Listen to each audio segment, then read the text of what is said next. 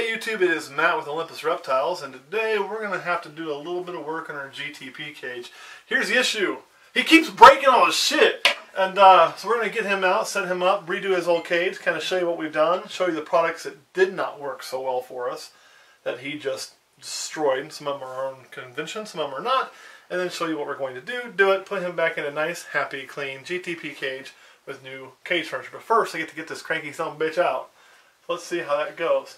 Now with these guys, because they're angry all the time, I typically don't just reach in and grab them, because it's a good way to get bit in the face. So I like to put them on a hook, if I can. Especially when I don't have a tree limb I can easily remove, like I typically like to do. Come on. Come on. This ain't so bad. Don't touch the light. Come on.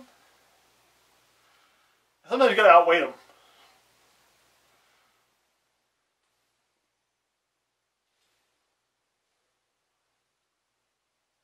That's what we want. There we go. See, simple as that, and there is a green tree python.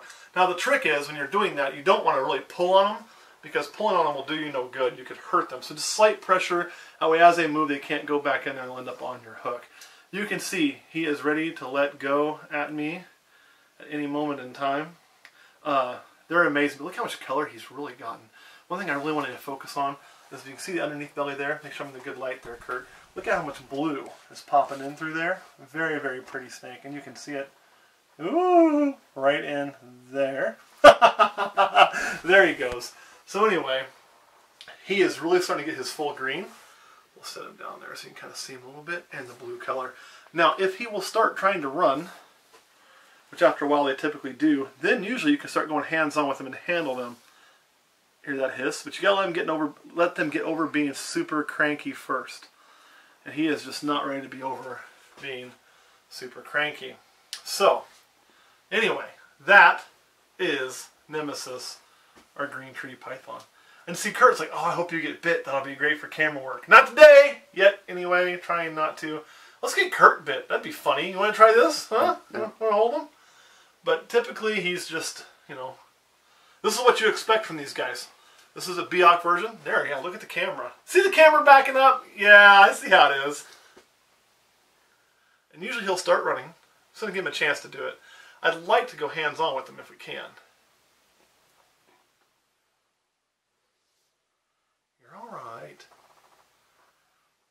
The problem is when you start doing that, their attitudes, well, they might be good for a second, can tend to change in a heartbeat. There you go. Now you can see now, well, he's still fired up. We are more hands-on. He still owns my hook. But you can see there, you can actually handle them a little bit.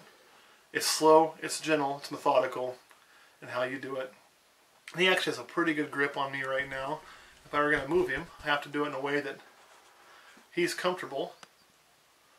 Because if anything moves really fast in front of his face right now, and it's warm, he is going to light it up. Alright, you ready to go into a tub? Come on, little buddy. Let's do this. I should have opened one of these beforehand, but I didn't.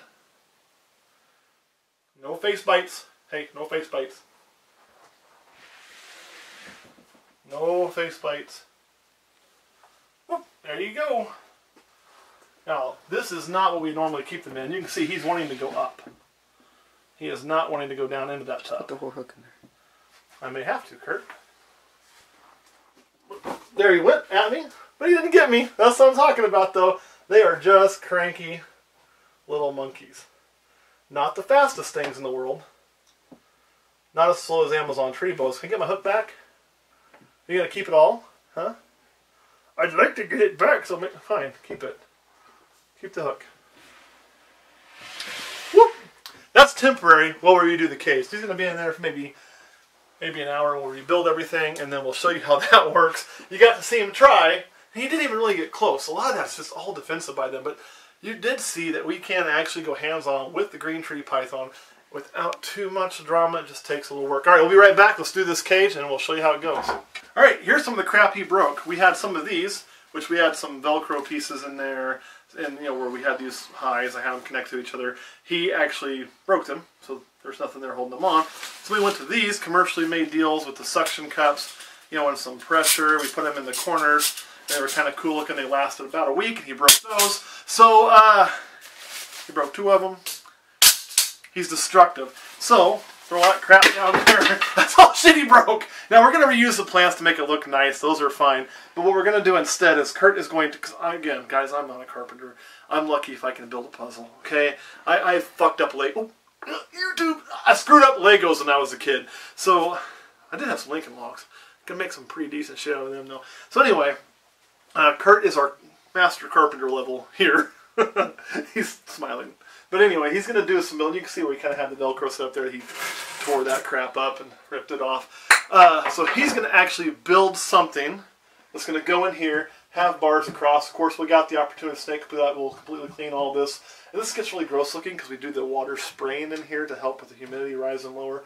So we'll get that all cleaned up, get the cage looking nice, do a full litter change while he's out, full water dish change, the whole 9 yards, and then rebuild it, put him back in there with his new climbing branches. That'll be not falling apart because this guy here isn't building them. The camera guy is. See you in 2 minutes. Hey guys, it's Matt with Olympus Reptiles still, and what seems like it was instantaneous for you took us quite a while. Let's take a tour of the new cage. So, it's actually the same cage, but we've done a lot of work in here. So you can see, he actually has perches now instead of breaking them, which is nice. We put fresh litter in. We've got it all moistened up. We're about to add him in there. We got our plant cover back in there, all freshly cleaned. Wrap that around a little bit. Fresh water dish, clean his water dish. So he should be a happy green tree. Let me get him in there, right? And then we'll talk a little bit more about him. So, there it goes. He's still hanging out in the tub, but not that one. Picked wrong. This is the right one. He gave me back my hook, though. Come on, buddy. How's your attitude? He actually isn't too bad right now. You gonna be nice? Look at that. We're almost being nice. And so we can see him. Now, a couple really quick features on them. We get their face. I love their heat pits on the side of the jaw like that. Very, very awesome. Let me get him back here in the light. Hopefully that blue color is starting to come in really well for you guys to see. The green is awesome. He's been really healthy for us, or she. I keep saying he, but he's a she. And you can see on this back half there, especially that blue color coming in by the tail. Now these are amazing creatures. I love them. They were one of my dream snakes. They're great for displays, and that's what she's used for right now. We do want to breed them in the future. So we get her to go back into her new enclosure. You get a belly shot there. You can see some of the blue and the black coming into that too as well. I don't know how well it's going to do. But here we go. Here we go. What do you think there, snaky snake? And if we're lucky, she'll just crawl off of the hook right onto her perch. Or one of her 2 perches. Maybe. Now, why have we done what we've done? Well, these guys live pretty much completely in the canopy when they're adults. So, they never really come to the ground. They need to have those perches to feel comfortable. Even when he broke all his perches, he'd be up on top. That's another reason why my cage is up so high.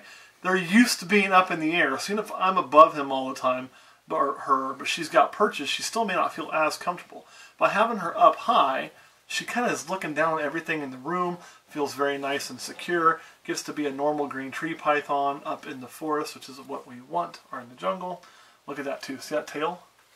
See that color on there? What they'll do with that is they'll wiggle it in the tree.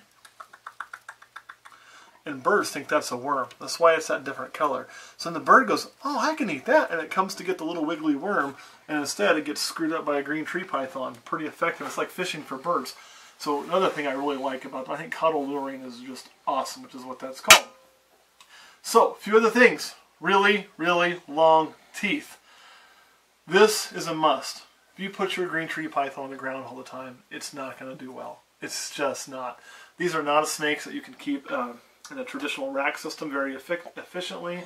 You know, if you had babies, you can. You can actually put a baby in one of these 6-quart tubs, and you got to put some perches in that tub for it still. So, like, you know, people put some cross beams and things in there, or, you know, run like little pieces of, not toothpicks, but same type of consistency, small little pieces of wooden dowels through there so that they have something to perch on.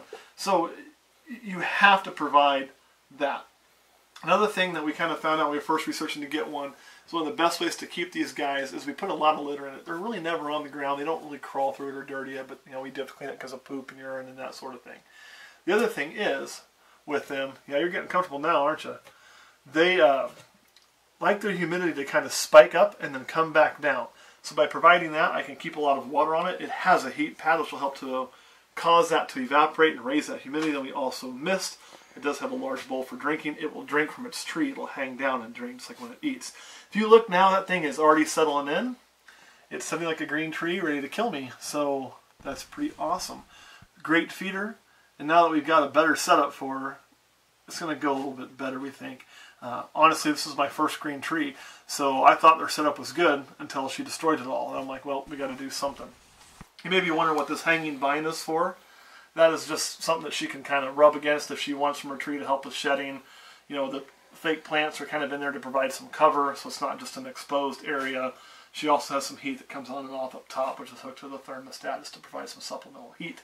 But that is kind of it. Kurt, do you have any questions about Nemesis, or a green tree female, Biak? Do you know where they are from? They are, I always want to say Australian, but it's not actually Australia that they're from. It's from that same area. And this one is from the Biak region. So they're named not, you know, people will think, oh, you hear Aru so wrong, Biak and all these things, that they're different, like morphs, okay? They're not morphs. What that is locales. So they've been kind of separated by nature into different localities, and each locality kind of has its own things about it that are just slightly different, even though they're all still the same green tree python. So basically they've line bred themselves through nature to be a little bit different. So this one's from the Biak region, or what its bloodline is from. It wasn't. It was captive bred. But Biaks, one of the things about them is they tend to be larger. This is the largest of the green tree pythons, so they're going to be bigger than Arus, Sorongs, and there's about 4 or 5 other locales you can get into. They also tend to take the longest to change color. So if you were to go with like a Sorong, you know, they don't come green. They come. This one was yellow when we got her. She was all yellow with some red markings, really cool, and they're going to change color as they age. You can see she still has a lot of that yellow, but more and more green has come in. And that's, with Biaks, they take the longest to have the autogenic change. So they take forever to actually change colors, which is what I kind of wanted. I wanted to kind of enjoy that change, actually continue to change over time, and not have it just happen overnight and be done. You know, with a Sorong or Aru, you're probably going to be done in, you know, less than a year, I think. These guys take much, much longer. So pretty cool. Anyway, really happy with the build. Oh, one other thing, you got to pick your wood. When you go to do a wood build in a cage like this, one thing you got to make sure of is it's not a toxic wood. We use oak. It's not an oily wood. It's not going to be toxic for the snake to be on. So, you know, make sure that you're checking that when you're going to do a wood build. Anything else, Kurt? Nope. All right, guys. Thanks for watching. That is our green tree python. You even got to see her in my hand a little bit. She did try to bite me once, but we avoided that. And you look now, anything that comes in that cage and gets in range, she would certainly go for, including my hand. So if it got close enough, see now that she's comfortable, she ain't having none of that. And she's sitting up there, and this is her natural state, okay? She is ready to defend herself, ready for food to come through, anything, and she can get it, and she can take care of it. So she feels hidden, but she's not going to just wait by. So if I were to go try to grab her, she would make me bleed. So we're just not going to do that. All right. I don't really like getting bit. It's not my favorite thing to do. All right, guys, we will see you soon.